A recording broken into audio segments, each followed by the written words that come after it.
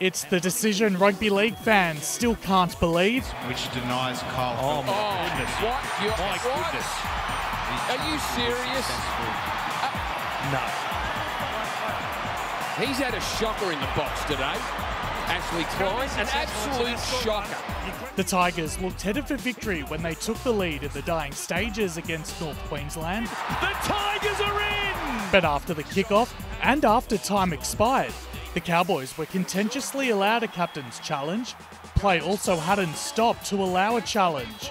If that wasn't controversial enough, the Bunkers' decision that Kyle felt was impeded off the ball left fans and commentators fuming. No! That's a disgrace! That is a disgrace! That is a disgrace, Dan.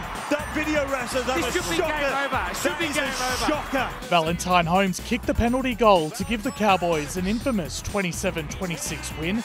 The Tigers say they've lodged an official complaint to the NRL, who has reportedly backed the decision to allow the captain's challenge.